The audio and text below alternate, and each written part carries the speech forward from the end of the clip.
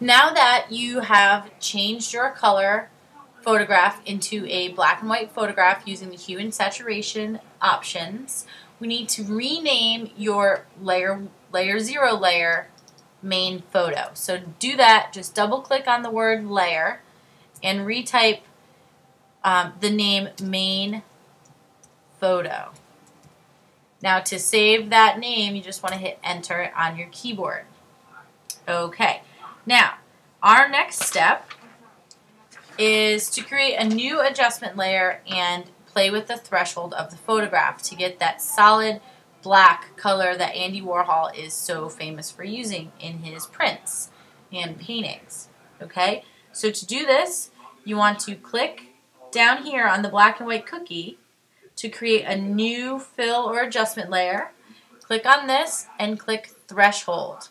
Okay, it will convert your photo into even more of a black and white photo. It will flatten everything out, so it takes some details out, but you can play with this slider to bring some back, okay, to sharpen the picture as much as you can. You want to try and maintain as much detail, especially in the face, as you possibly can. Once you get it to a way that you think you'd like it, you just want to hit OK. And then I want you to do a file save. We're just going to save our work as we go along. Okay?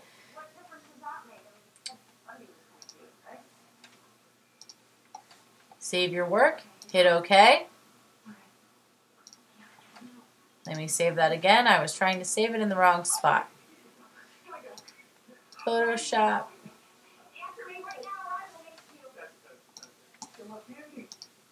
Okay. All right. You want to make sure you save your file as a Photoshop file and continue to work on it. Okay. You just want to save your progress.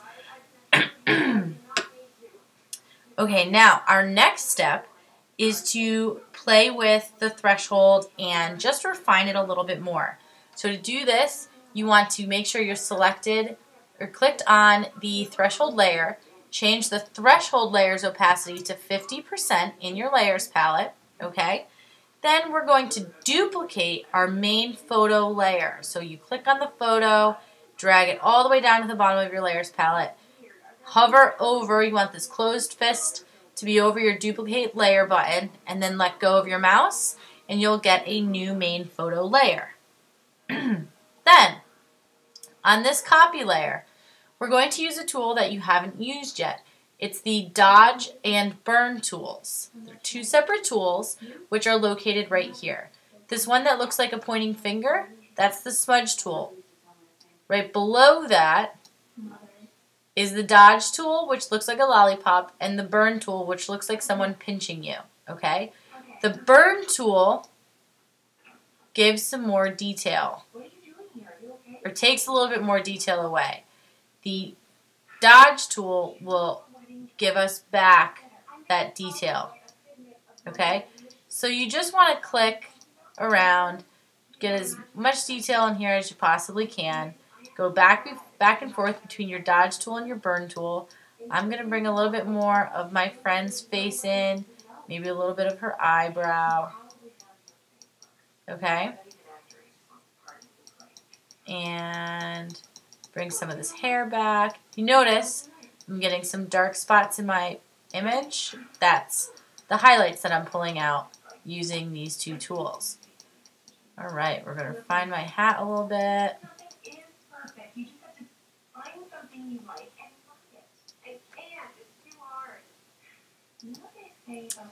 Alright, this looks pretty good. Alright, now that's perfect. That's what I want. That looks good to me, okay? Once you're done playing with your threshold and your Dodge and Burn tools, bring the opacity of your threshold layer back to 100%. Okay? And do a file save again to save your progress. So Control S will save your progress. Then you need to select the threshold layer, so make sure your threshold layer is clicked. And you need to go to Select Color Range and click on the black of your image. By clicking on the black part of your image, you see it is now selected in your color range area. What this does is selects all of the colors that are that exact same color that you clicked on. And since we only have pure black and pure white, it's going to select everything in this picture that it thinks is the same color. So everything that's black is going to have dancing ants around it when I hit OK. So make sure you click on black and then click OK. And if you notice, now we have our dancing ants. Okay? Once you get your dancing ants, I want you to click on the new layer, create new layer button. Okay? Make sure that that new layer is at the very, very, very, very, very top of your layers palette. If it is not the first layer, this will not work. What I'm about to show you, this next step will not work if it's not at the top of your layers palette. Click on select the color from your swatches palette that you want to use. If you cannot see the swatches palette, if it's not up, go to Window and make sure there is a check mark next to the word swatches and it will pop up. Okay? First color I want to use is green. So I'm going to click on the color green. You notice I clicked that green and it shows up in my foreground swatch area down in my toolbar. Now that we have our ants, we want to do a select inverse. If we fill the color of the ants that were dancing, we would paint over the black area of our image. We don't want to paint over the black, we want to keep the black. Okay? We want to get rid of the white areas. So you do a select inverse. Then grab your paint bucket. If you can't see your paint bucket in your toolbar, it's underneath the gradient tool. So you might see something that looks like this icon. Click and hold your mouse down and select your paint bucket. Then just click somewhere on the white with your paint bucket and it will fill that area. Okay, it will fill everything that is selected. If you don't want to do it that way, you can do an edit, fill, make sure that the foreground option is selected underneath contents. So right here, make sure it's foreground and hit OK and it fills just the same way. Once you fill it, I want you to do a file, save, okay?